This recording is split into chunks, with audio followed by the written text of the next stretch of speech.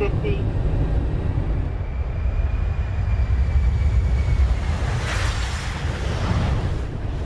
It's a great day for 36 Squadron. The C-17 is the largest aircraft ever to land in Antarctica, but to be able to support the Antarctic Division, get a large amount of equipment down on the ice in a day is something phenomenal for them.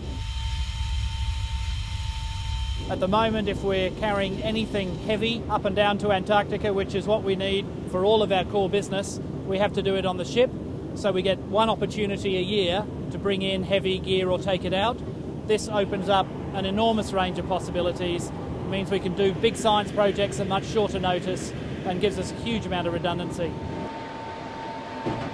We haven't had to do anything differently with the aircraft. It was designed to operate in cold temperatures. In fact, we often operate in Alaska and the Northern Hemisphere winter. So coming down south is really a red letter day for Australia to bring the aircraft down to our own territory at Wilkins.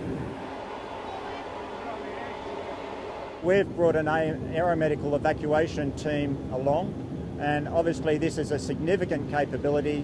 If someone falls ill on the ice and they need to be evacuated for medical attention, we're able to whistle up a C-17 fairly quickly, get a team together, get down to the ice and get them back to the mainland as quickly as possible. It's a long time in planning. It's the RAAF's sort of capability, having enough capability to have aircraft that they can do this with, and it's the AAD trying to integrate a heavy lift capability in with our shipping and with our other A319 passenger aircraft, and so it's a really important and long planned, long worked capability.